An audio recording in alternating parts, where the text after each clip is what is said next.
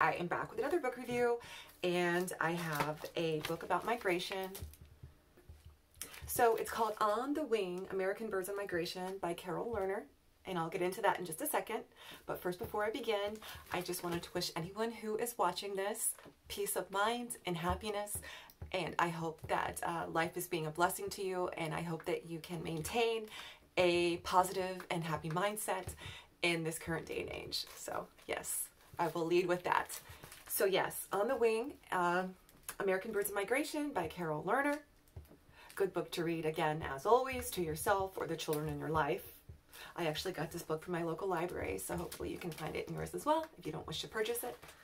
This is the part that I found of interest. It talks about the primary migratory pathways that birds take in North America. And they are the Atlantic Flyway, Mississippi Flyway, Central Flyway, and the Pacific Flyway. Good things to know. Yes, chimney swifts. Interesting fact on them, they used to make their nests in dead trees, but due to a variety of reasons, they now primarily nest in chimneys, thus their name, chimney swifts. So, kids might find that fact engaging.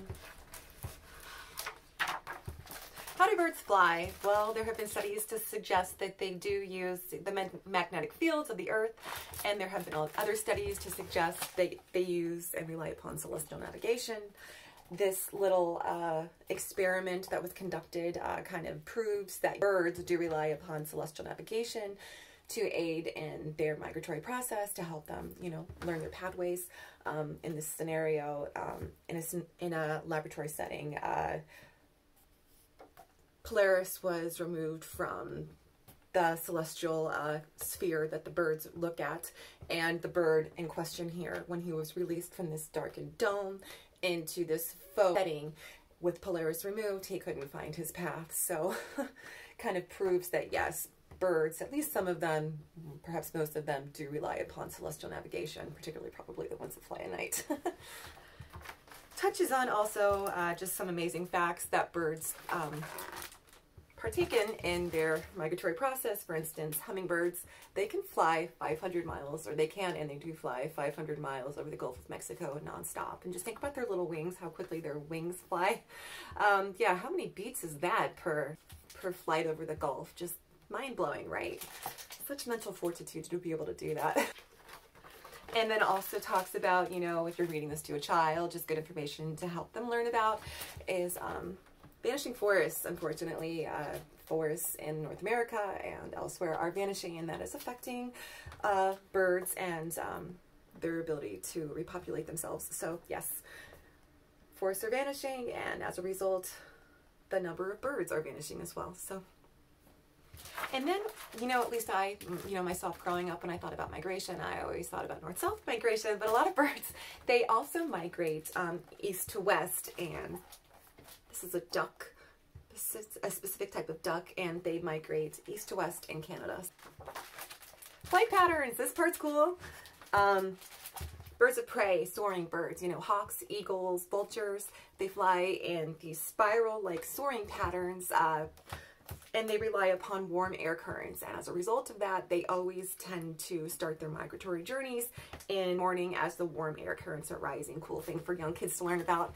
Also talks about different flight patterns of different birds. The thrush, it has this kind of roller coaster-like pattern. Interesting stuff for kids to learn about, adults too. And I'm wrapping it up here. Yes, it talks about changing diets with the seasons, and how some birds, such as song sparrows, in the warmer months, they enjoy eating insects, but then as the insects, you know, go underground, die off, they change their diet to accommodate the changing seasons, and they then go to eating seed-based products, and that can include bread. You know, if you're outside at a restaurant, you might notice those cute little song sparrows coming up and nibbling your crumbs if you're doing some outdoor dining. And I think that's actually the last page that I had dog-eared, but I will touch on this as well. How do scientists study migration? Well, they do so by tagging birds, which most adults are aware of. You know, they tag them with a little metal band around their leg with a tracking number, etc. And then also some birds in this day and age, they also are tracked with Radio transmitters. Don't know how I feel about that. I don't think the birds particularly enjoy it, but maybe it's a necessary evil of science. You know, I'm not one to say.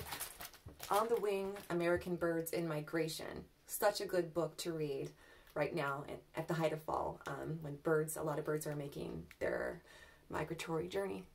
Share this with your children or just read it yourself. Anyway, I do thank you for joining me. And again, I wish you well.